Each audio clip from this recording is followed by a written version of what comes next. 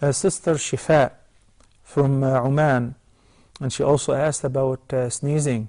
Why is it prescribed to tell the person who sneezed, Yarhamukumullah, or why is it prescribed for him to say Alhamdulillah? In fact, first of all, let me quote the hadith which is collected by Imam al-Bukhari in this regard, in which the Prophet ﷺ said, إِنَّ اللَّهَ يُحِبُّ الْعِطَاسِ وَيَكْرَهُ التَّثَاؤُبِ. Allah likes sneezing and He dislikes yawning. Yawning is from Satan. When the person yawns, Satan laughs at him and he mocks him. When the person sneezes, it causes disturbance in all the body parts and organs. You mentioned also the heart. So the person, as in the hadith of Sahih Imam Bukhari, if the person sneezes, he should say Alhamdulillah. You got this from Allah. When you say Alhamdulillah, thank you Allah, He said, then حَقٌّ عَلَى كُلِّ مُسْلِمٍ سَمِعَهُ, it becomes due on every Muslim who heard him saying Alhamdulillah upon sneezing to say Yarhamukumullah. Sahih Imam Muslim, among his rights of a Muslim upon another Muslim is Tashmeetul Atus. The shamata in Arabic is a very interesting term. A shamata is to show joy and delight at the grief of another.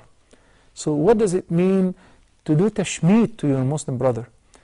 A shaitan who likes yawning and dislikes sneezing, because sneezing from Allah subhanahu wa ta'ala and yawning is from a shaitan. When the person who sneezes says Alhamdulillah,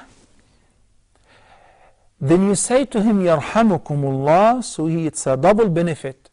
That teases and bothers the shaitan a lot. So at-tashmeet in this case is to show the joy and delight at what bothers a shaitan and drives him crazy. There are a lot of medical researches with regards to what happens to the person when he sneezes and what happens to the heart, it stops and all of that. The hikmah from the religious point of view is that the Prophet ﷺ says Allah likes that. Allah likes when a person sneezes to say Alhamdulillah.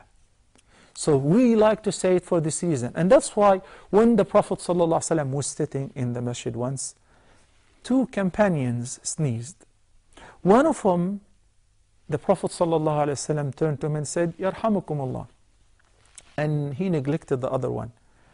The one who was neglected was kind of upset. He came to the Prophet ﷺ and said, Ya Rasulullah, why did you do tashmeet to him and you neglected me? He said, because he said Alhamdulillah when he sneezed and you said it not. So it's only prescribed to say Yarhamukumullah, may Allah have mercy on you, to the person who says Alhamdulillah upon sneezing. If he does not say it, we can still recommend for him to say it so that we can pray for him and say Yarhamukumullah.